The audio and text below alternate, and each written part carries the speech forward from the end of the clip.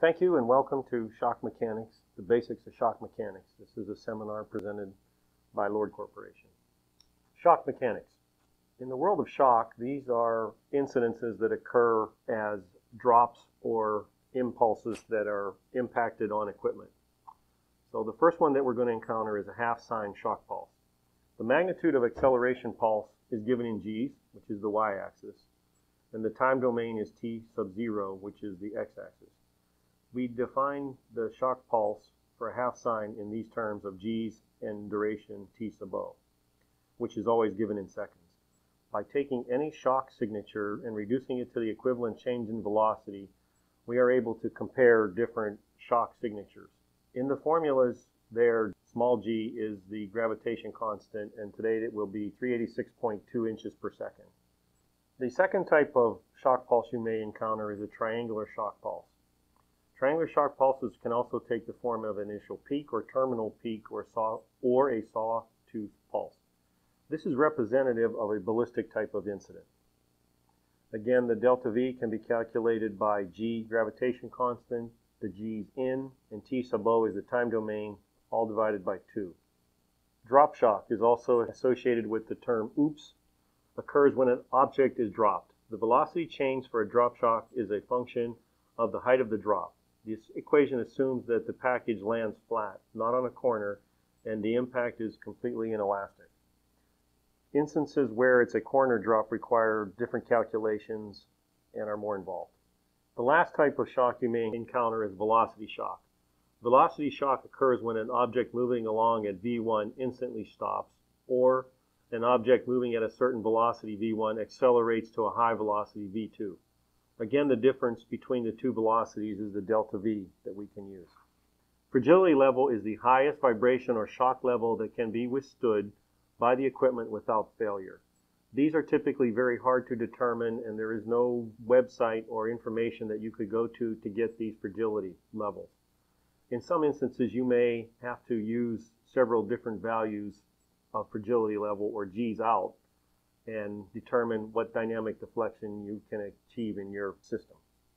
Non-isolated systems. In an unisolated system, there is no shock mitigation between the outside environment and the device. In an unisolated system, the peak acceleration is approximately equal to the peak acceleration of the equipment. Therefore, your input is exactly the same as the output.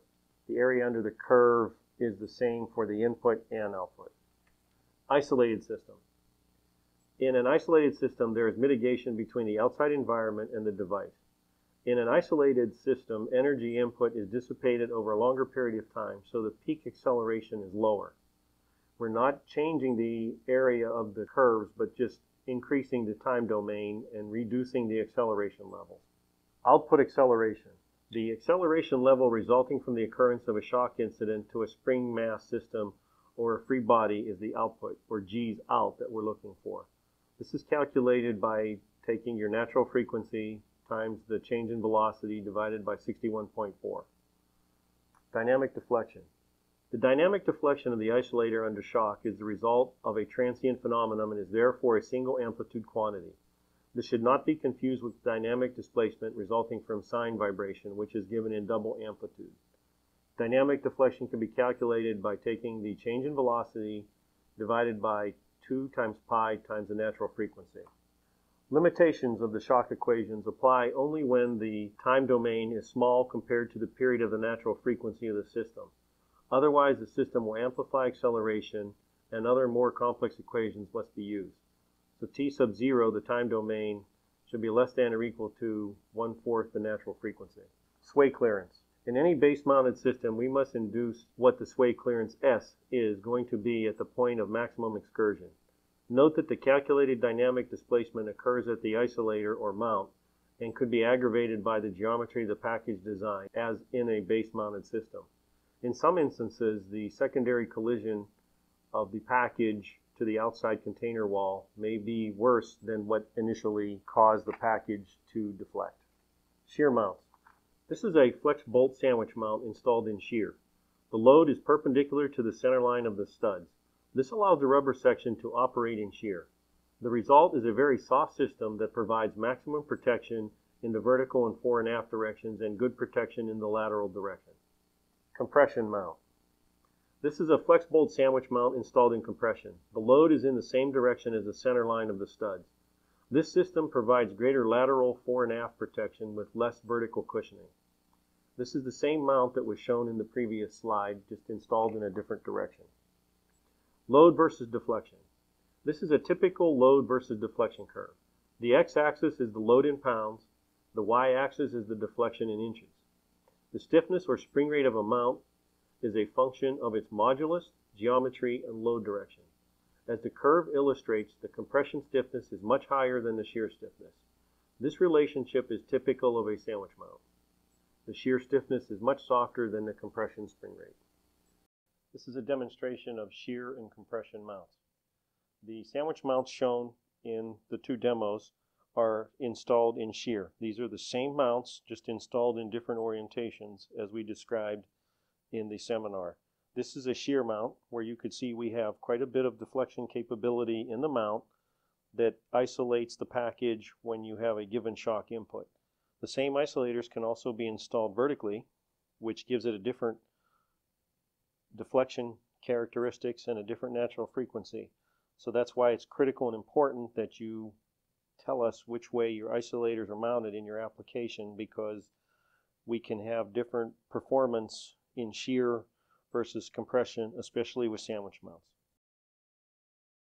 Now we would like to talk a little bit and go over a half sine shock problem. We were given an input acceleration of 20 G's half sine pulse. The pulse time is 11 milliseconds, which is 0.011 seconds.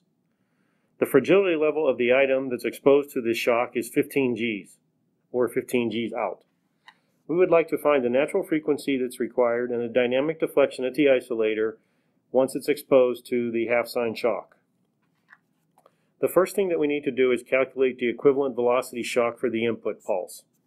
Delta V is equal to 2 times G, gravitation constant, times the Gn, times T sub O, divided by pi.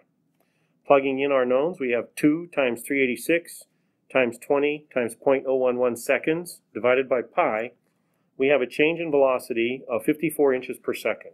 We can now use that to determine our natural frequency. G's out is equal to natural frequency times the change in velocity divided by 61.4. Plugging in our knowns, we have G out of 15 equals Fn times 54 divided by 61.4. Solving for Fn, the natural frequency is 17 Hertz. Now we can calculate the dynamic deflection at the isolator.